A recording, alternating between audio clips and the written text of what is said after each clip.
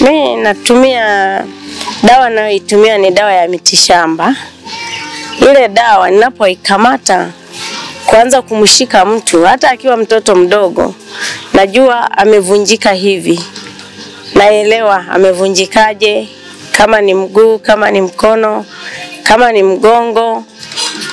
Mwingine hata elewa, lakini mimi nikishashika ile dawa, maana inacheza na mifupa, nitasikia tu ule mfupa unavyolia, na mimi naanza kufuatilia, naanza kunyosha. Yake na baba alikuwaga anaifanya. Alafu mimi nikawa kama nimepotezea. Lakini kuna muda nilikuwa nikiona mtu ameumia, ninakuwa na uoga wa ile mifupa. Lakini alivunjika mtoto wangu, kaka yangu akaniambia, "Si unasemaga unajua dawa, asimushikie." Nikasema mimi naogopaga mifupa. Akaniambia, "Lakini dawa unaijua." Nikakubali. Wakasema sasa twende tukamlete. Nilipokuja kumuona, na maana alikuja aliletwa na gari mpaka na mashuka ya Bugandwa nao wamesahau na kumtolea. Yaani nilipomuona nikaanza kuogopa, nikasema Mungu wangu nitakuwa muongo. Alivunjika kiuno, mgongo.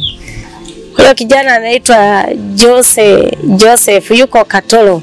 Mpaka sasa hivi ni mzima, anatembea. Nachukua hivi. Nikichukua hivi, hii sio ndogo, kwangu ni nyingi. Hii ndio nasambaza kwenye mguu. Naanza kutafuta sasa mfupa ukoje au mishipa ikoje, ninatibu. Naweza bila kunawa, unaweza ukaona mikono mitupu. Nikaanza kukanda, mwingine nikawa na mkanda mwisho na ikamuunga vizuri. Yaani unaona kabisa imeisha mikono kabisa ni nyeupe, lakini inazidi kuunga. Kwa paka unawe ndio nguvu yake. Paka ninawe ndio nimalize nguvu. Na hata ng'ombe na manyoya yake na ngozi yake inamuunga hii. Bila kujali. Wengine wananiambiaga nikienda wanasema labda tunyoe yale manyoya tu ya paro, naambia hamna. Yaani inapenya tu. Kwa hiyo hii dawa ninapotaka kukanda na isambaza ndani ya mikono. Sambaza ndani ya mikono, naangalia alipoumia sasa. Naanza kutafuta, naanza kuangalia, kunyosha. Ndivyo inavyo takiwa nanyosha mpaka na mawimbi ya minofu. Siji viungo tu, unatafuta na mawimbi ya minofu. Mfano kama leo amekuja anasema mishipa inauma, unafuatilia ile mishipa, mawimbi ya minofu, unafuatilia na kuna nyosha. Inatumika hivi, kuchua hivi, na kuna chua hivi. Tena ukiwa ndio umevunjika maumivu nasikia tena utakuwa nasikia mifupa ya nyoyo inalia, inagongana mifupa hivyo. Unanyosha, hatimaye akianza kupata unafuu au isikii ile mifupa unaiona imenyoka kabisa, imeenda sawa. TV.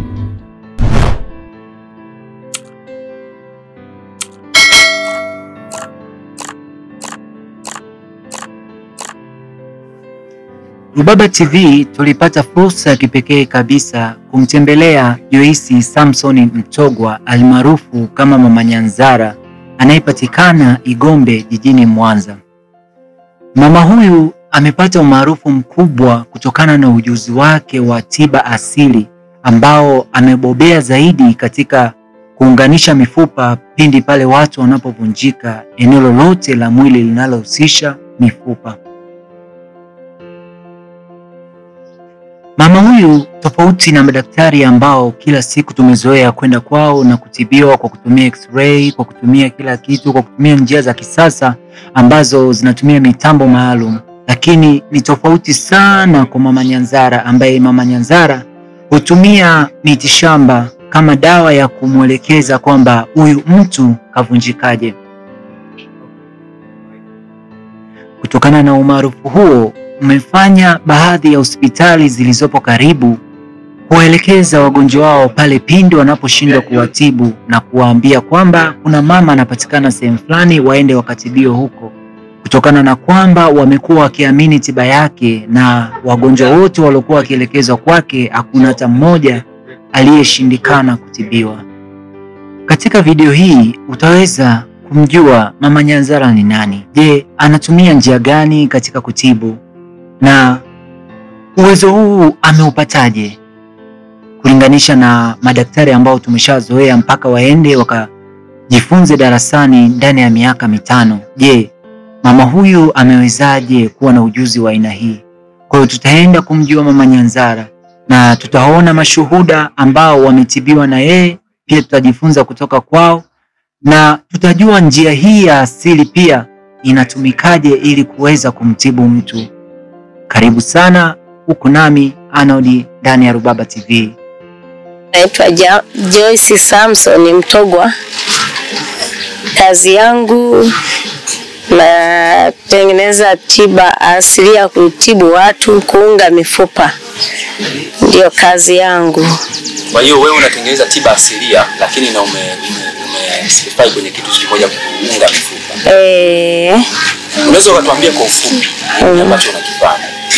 Ninachokifanya, mimi natumia dawa ninayoitumia ni dawa ya mitishamba. Ile dawa ninapoikamata kuanza kumshika mtu, hata akiwa mtoto mdogo, najua amevunjika hivi. Naelewa amevunjikaje, kama ni mguu, kama ni mkono, kama ni mgongo. Mwingine hata elewa, lakini mimi nikishashika ile dawa, maana inacheza na mifupa, nitasikia tu ule mfupa unavyolia, na mimi naanza kufuatilia, naanza kunyosha. Akiwa amevunjika, kama ni mtu mkubwa amepata ajali, nafuatilia ule mfupa na unyosha, na mawimbi ya minofu pia, maana unaponyosha ile mifupa na mawimbi ya minofu uyatafute, unyoshe. Alafu pia ukishaelewa ile dawa, sio elewe dawa tu, inabidi uelewe na viungo vinaendaje. Unakuwa nyosha vile viungo, nanyosha vile viungo viende sawa. Ndio kazi ninayoifanya. Sio kwamba mpaka labda upige lamuri au ufanyeje, ni kushika tu, yani nashika tu. Ukifundishwa hata kama wewe unaweza kaelewa tu, kumbe bibi anafanya hivi. Ni jambo la kawaida tu hilo. Kwa hiyo mgonjwa akiwa amevunjika, haina haja ya kwenda kufanya x-ray. Moja kwa moja ukija unajua namna ambavyo amevunjika na namna ya najua. Ningependa kufahamu hiyo taaluma umeipata vipi? Kwa sababu je, ulisomea au labda ni wapi ambao ulipata taaluma? Kwa sababu ni kitu ambacho kiko tofauti na kitu ambacho kinashangaza. Sawa. Hiyo taaluma kuna babu yake na baba alikuwa anaifanya. Alafu mimi nikawa kama nimepotezea. Lakini kuna muda nilikuwa nikiona mtu ameumia, ninakuwa na uoga wa ile mifupa. Lakini alivunjika mtoto wangu, kaka yangu akaniambia, "Si unasemaga unajua dawa, asimushikie." Nikasema mimi naogopaga mifupa. Akaniambia, "Lakini dawa unaijua." Nikakubali. Akaniambia, "Hebu nenda ukachume ile dawa." Nikaenda kuchuma ile dawa. Tukaenda na wifi yangu nikatengeneza. Kumaliza kutengeneza nikamwambia wananyosha hivi. Kaka yangu akaniambia, "Sasa sisi hatutaki tuende hospitali na wewe unajua dawa. Kwa hiyo nataka umkande mtoto, umnyoshe." Akaniambia, kaka yangu yuko na Sabulima, akaniambia umnyoshe huyu mtoto. Nikaanza kama pole na ogopa, nipo mnyosha kweli mtoto, mfupa ukaunga. Nikaanzia hapo sasa. Nilipokuja na huku kwangu Igombe, nikaanza pole nikiona mtu amevunjika, leta nikunyoshe kwa 5,000, leta nikunyoshe kwa 10,000. Pole tu hivyo. Mwishowe nikaanza na mtu aliyegongwa na gari la Kayenze. Ametoka Bugando. Nikaanza naye pole maana alikuwa na vidonda vikubwa. Nikaanza kuwa naoshea na nyosha, naye akawa ameunga akatembea. Ndio sasa nikaanza kuvuma pole. Wakaanza kuja mabodaboda wameumia vibaya, hawezi kutembea, na watibu wanaondoka wazima. Mpaka sasa hivi naendelea na kazi hiyo. Sasa utaalamu nikawa nazidi kujifunza pole. Hatimaye nikawa mzoefu sasa. Nikazoea kabisa. Yani kwa mfano kusema wewe ni mganga, ni tofauti na mganga au inakuwa ni taaluma ambayo ipo kwenye mganga? Naona hiyo kazi Sisi Wasukuma tunaitaga nyamite. Maana mganga sisi Wasukuma tunaita mganga yule anayepiga ramli. Anamtabiri mtu umefanya hivi na hivi, lakini mimi ni dawa tu. Nashika dawa tu yenyewe. Muda gani umekuwa ukifanya hii kazi? Imekuwa miaka sasa. Miaka hata 20 imefika kabisa, miaka 20. Na wewe binafsi kuna aina yote ya namna ambayo mtu anaweza akavunjika ukashindwa kumuona, au mtu yote yule ambaye kwa namna yote ambayo amevunjika anaweza kaona? Na maana mimi tangia nianze sijawahi kuona mtu aliyesema kwamba nimeshindwa. Kila ninayemshikia dawa, ninayemtengenezea dawa, nikikaa naye, maana nikikaa naye nikianza kumtibu, matazamio ni mwezi mzima ya kunyanyuka kabisa na kuanza kupiga mazoezi. Mwezi wa pili anatembea kabisa, hata kwenda kununua kitu center anaenda. Yaani kufikisha miezi 3 waga labda ametoka kwingine, wameuvuruga vibaya mfupa na hangaika nao. Lakini kama amevunjika leo waga sikawizi kwa kweli. Nashukuru sana. Sasa kila kitu kina changamoto. Kila kitu kile kina changamoto. Kazi yako ni changamoto gani ambazo unazipitia? Changamoto nazozipitia, naweza kama mwaminifu kamtibu mtu, yani umemtibu vizuri tu, mnaelewana hela. Sasa ikifikia mwisho, malipo inakuwa ni vigumu. Yani inakuwa ni shida, mlikuwa mnaelewana vizuri, mwenzio tena anabadilika. Sasa na mimi moyo wangu jinsi nilivyo kwenda kushtakiana na mtu, kwanza nikianza kuwaza huu ni mti, huyu ni binadamu, kwa kuwa amenifanyia hivyo Mungu anajua. Naweza akaondoka akaenda, Mungu akaleta mwingine nikatibisha vizuri, akanilipa. Basi ndio hapo nasema kwamba Mungu analipaga, amenilipia, basi aliyeenda naye ni hivyo. Lakini anafanya hivyo, anaweza kaugua ndugu yake, lakini kama akiwa amelipa vizuri, mtampokea tu vizuri na mimi. Lakini mtu akikufanyia hivyo, nasema basi binadamu kila mtu na mawazo yake. Unaanza kufanya na ukisha kufunga hadi ukasema, hadi wewe mwenyewe ukashangaa kwamba kuna hii kwa sababu Wengi tu. Mfano kama yule aliyegonga kwa digidigi la Kayenze, aliyeleteza mpaka nikafuma kila sehemu, alikuwa vibaya.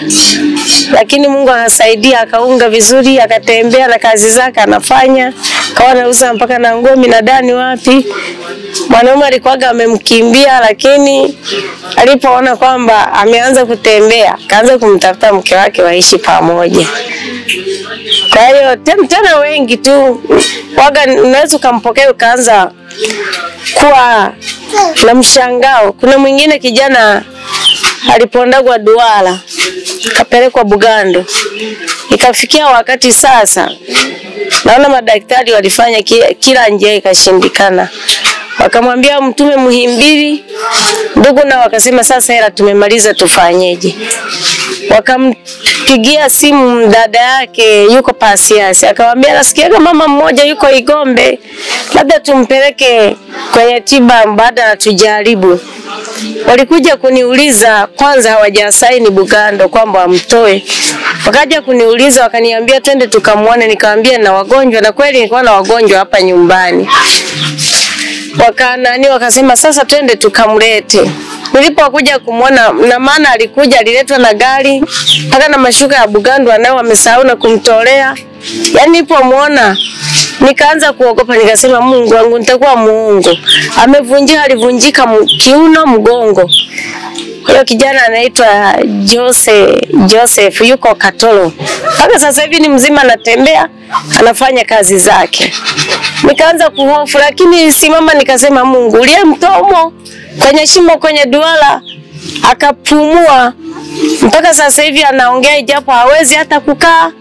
Yaani alikuwa hawezi, maana alianza mpaka tukaanza kumfundisha kukaa, kutambaa, hatimaye kusimama tukamfundisha kwenye mwembe hapa nilifunga kamba. Akawa anashika kamba, vijana wananisaidia. Hatimaye mpaka mtu akaanza kutembea. Tena David ndio alimletea magongo yale ya chuma. Akaanza nayo mpaka kutembea. Yaani kila kazi tu sasa hivi Josa anafanya na kuja kunisalimia. Yaani hilo nalo ndio niliona ajabu, Mungu alisaidia kwa hilo. Kwa amevunjika kiuno mgongo.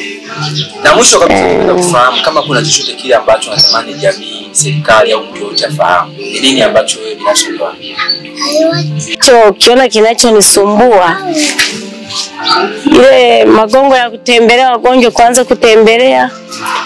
Alafu kama inawezekana nikasaidiwa hata na vyumba vya kukalisha wagonjwa. Hicho ndio changamoto bado ninahangaika nacho. Maana unakuta na wewe familia nini nahangaika na wagonjwa, lakini kama nikipata vyumba maalum vya wagonjwa itakuwa nzuri zaidi. Kwani kwa sasa wagonjwa ambao tunakuwa nakaa nao na maana mtu anaweza akatoka mbali, ametoka Shinyanga, ametoka Dar es Salaam, hawezi kumrudisha, inabidi ukae naye. Mfano kama sasa hivi kuna binti alikuja akakuta na mgonjwa huyu baba, kulikuwa na mgonjwa mwingine, walimtoa Shinyanga, yuko Kabangaja kwa mama yake. Hatimaye naye Mungu amesaidia, sasa hivi anaendelea vizuri. Ni changamoto ya kukosa pa kuwaweka, kwamba unajua mtu akiwa karibu ni nzuri zaidi. Anaweza akajisikia maumivu, kafunguka, angalia mguu kaaje, ukanyosha, ukamtengeneza akakaa vizuri. Lakini akiwa mbali ni changamoto. Naweza akakupigia simu muda umeenda ukashindwa, kaka kesho yake tena, lakini kama mtu naye nyumbani ni nzuri zaidi. Asante. Kwanza brother, pole sana. Pole kwa tatizo ulilopata. Asante. Kwanza tungependa kukufahamu majina yako, ni nani? Kwa majina naitwa Deogratius Roman Shibumagwa. Natokea Dar es Salaam. Nimekuja huku kwa ajili ya matibabu baada ya kuwa nimetoka hospitalini, nimefanyiwa operation. Sasa bado mguu kawa hujakaa vizuri, naendelea kuhangaika. Kwa ndo nikawa nimeelekezwa huku sasa na baadhi ya wenyeji wangu. Kwa ndo niko kwa mama hapa, naendelea kupata huduma. Sana kwa tangia uje hapa una muda gani? Tangia nije hapa na takriban na karibia mwezi sasa hivi. Na karibia mwezi mmoja. Na wewe binafsi ukiangalia maendeleo jinsi ulivyokuwa na mpaka sasa unavyoendelea, angalau kuna unafuu? Kwa utofauti kidogo na uona, japo bado sijaimarika, lakini kuna utofauti mdogo ambao nauona, ambao tofauti na mwanzo nilivyokuja. Pengine unaweza kutupa ushuhuda wako tu kulingana na mazingira, kulingana na jinsi mama ulivyosikia story zake na kulingana na hatua aliyofikia. Unaweza kutupa tu ushuhuda kuhusiana na kitu anachokifanya mama yetu hapa? Kwa kweli toka nimekuja hapa sasa hivi naenda kukamilisha mwezi, ni wagonjwa wengi sana ambao nimewakuta na wengine ambao wanaendelea kuja, ambao wengine sasa hivi walikuwa wanatembelea magongo lakini sasa hivi wengine wameyaacha. Wanakuja wenyewe hivyo hivyo bila magongo kuja kupata huduma. Hapa huwa tunapata huduma asubuhi na jioni. Sasa wanakuja jioni, wengine asubuhi, wanapata huduma wanaondoka. Kwa hiyo kwa kweli, kusema ukweli, mafanikio yapo kwa mama ambapo mimi nimeyaona kwa macho yangu hapa. Tunashukuru sana brother. Na tunakuombea kila laheri. Tunaamini hivi karibuni utapona. Basi nashukuru, na mimi nashukuru sana. Kwanza brother, tungependa kufahamu kwa majina. Wewe ni nani na upo hapa kufanya nini? Mimi hapa kwa majina naitwa Sembo John. Niko hapa kama mgonjwa, nimekuja kutibiwa. Mama ya kwanza niletwa hapa, hata siwezi kutembea. Nilikuwa siwezi kunyanyuka, chooni napelekwa. Lakini bahati nzuri nimekuja kupata tiba kwa mama hapa, maendeleo yangu ni vizuri sasa hivi. Niachia magongo, sasa hivi natembea mwenyewe. Sasa hivi nahisi kabisa yani ndio kwenye hatua za mwisho za kupona sasa. Wewe shida ilikuwa ni nini hasa, na unaweza kutueleza kwa fupi hali yako ilikuwaje? Yani mguu nilipata ajali kwenye shimo, kwa mguu uliama wote uliama, ulikuwa umesagika wote umeama. Baada kurudisha kwa shida, maana ndio hospitalini akasema kwamba wanipasue, daktari wa mifupa aje anirekebishe. lakini kuna baba zangu alinishauri kwamba nije kwa huyu mama, wakaja wakamleta kwa huyu mama. Kwa toka ni sikumaliza muda mrefu sana. Sasa hivi kama wiki 2 naelekea 3. Maana pia hapa niambia sio mzembe wa mazoezi. Kwa hiyo napata tiba lakini napiga mazoezi sana, ndio maana imenipelekea kwa kupona. Kwa hiyo ni muda tu wa wiki 3 ambapo ulikuwa umeumia vibaya, lakini mpaka sasa unaweza ukatembea, kwa sababu kama ningekutana na wewe nisingefahamu kama umepata ajali. Ndio. Napenda kufahamu labda kipi ambacho unapenda kuzungumza kuhusiana na tiba hii, lakini pia kuhusiana na huduma. Kuhusiana tiba hii tiba kweli tiba yenyewe iko vizuri. Nilichokuwa naomba tu serikali au jamii au watu binafsi wamsupport huyu mama. Mara nilipokuja niona kuna changamoto, kwa watu wako wamevunjika mifupa mara 3 mara 4, watu ni wengi mpaka anashindwa sehemu pa kuwaweka. Kwa hiyo kuwepo ni changamoto, lakini Mungu amesaidia. Kwa macho yangu ndio shuhudia watu wako wamevunjika. Kuna watu kama vile sasa hivi 4 wanatembea. Wanatembea kabisa, wameshaachana nyoyo magongo. Japo bado wanachechemea wao. Ndio. Sawa, nashukuru sana kwa ushuhuda wako. Asante. Waga na tibu asubuhi na jioni. Ilivyochanganywa hivi, waga nachukua hivi. Nikichukua hivi, hii sio ndogo, kwangu ni nyingi. Hii ndio nasambaza kwenye mguu. Naanza kutafuta sasa mfupa ukoje au mishipa ikoje, ninatibu. Naweza bila kunawa, unaweza ukaona mikono mitupu. Nikaanza kukanda, mwingine nikawa na mkanda mwisho na ikamuunga vizuri. Yaani naona kabisa imeisha mikono kabisa ni nyeupe, lakini nazidi kuunga. Kwa paka unawe ndio nguvu. Paka ninawe ndio nimalize nguvu. Na hata ng'ombe na manyoya yake na ngozi yake inamuunga hii. Bila kujali. Wengine wananiambia nikienda wanasema labda tunyoe yale manyoya tu ya paro, naambia hamna. Yaani inapenya tu. Kwa hiyo jinsi ya kutibu.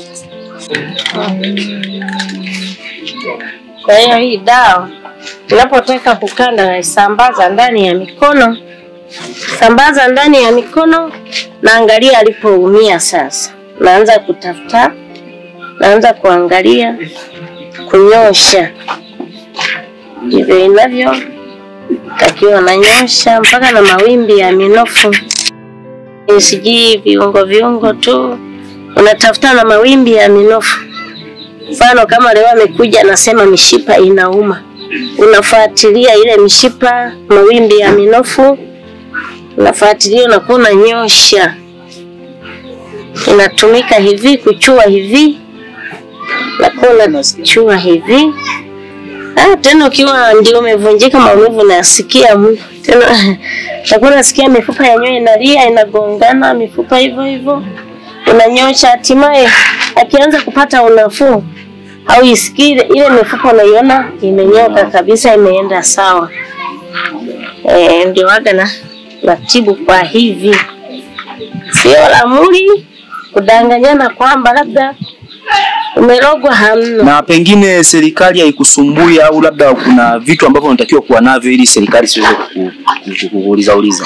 Zamani ndio nilikuwa nasumbuka sababu nilikuwa sina kibali. Nikaona mambo mazuri ni kukata kibali. Yaambatana na serikali inavyotaka. Lakini kwa sasa hivi sioni usumbufu sababu tayari kibali unacho.